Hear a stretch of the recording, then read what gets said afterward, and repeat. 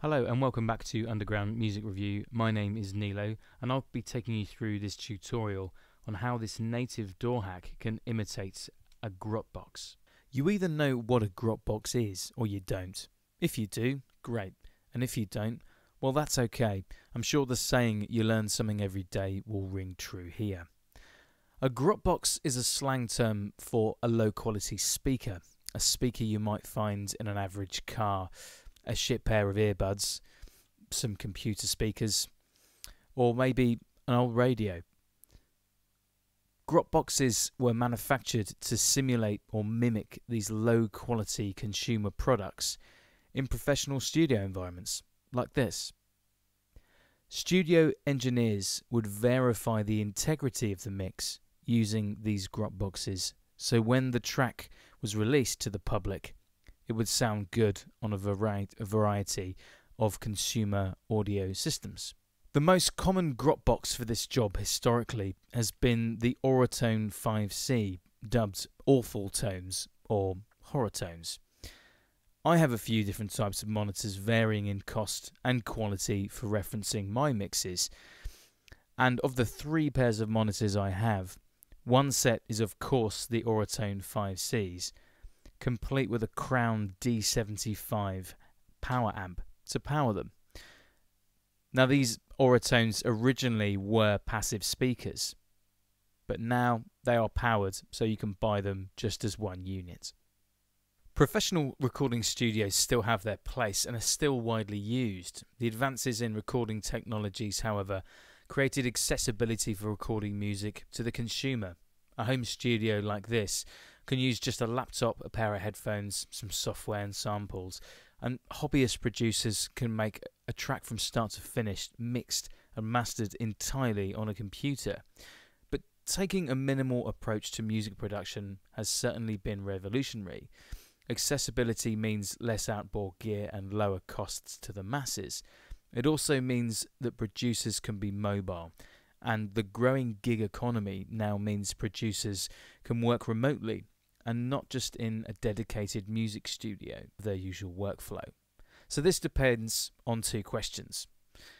How do I continue to reference my mixes on a budget and not have to buy a Grot box? And if I usually reference on my Grot box in my dedicated studio, how do I replicate this in the box and still reference my music as if I was checking my mix on a Grot box? Well, that's easy. The answer is simulate the Grot box in the box. Okay, so step 1. Open up your DAW template and click on the master channel. Open up your audio effects or native plugins folder and find an EQ and drop it onto the master channel. Now, I'm an Ableton head, so for this I use the EQ8. Okay, so let's turn on number 1 and let's look at the filter selector here at the mode and select a high pass filter, which is here.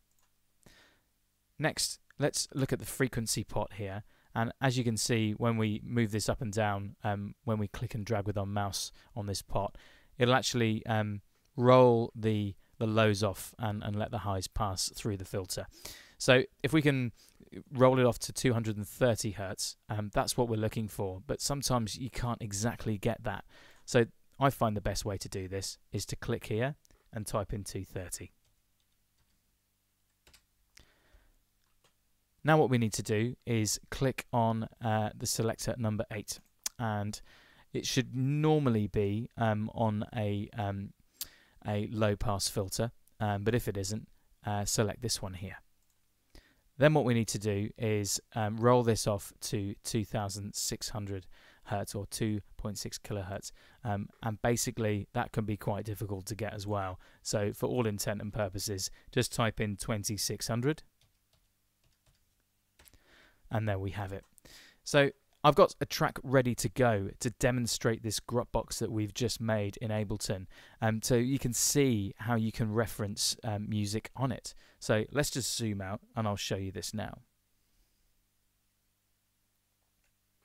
So let's turn off the Grot box just for now, and you can hear the track that we're going to be using.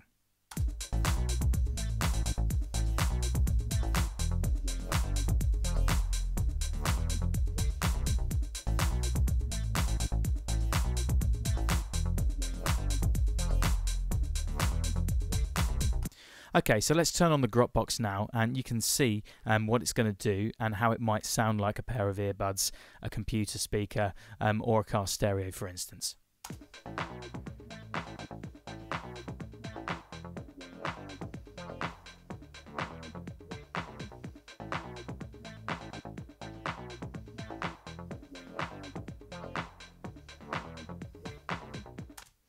So now let's A and B this, so you can get some kind of a reference between what it would normally sound like through good quality speakers and what it would actually sound like through a Grot box or a lower quality set of speakers or earbuds.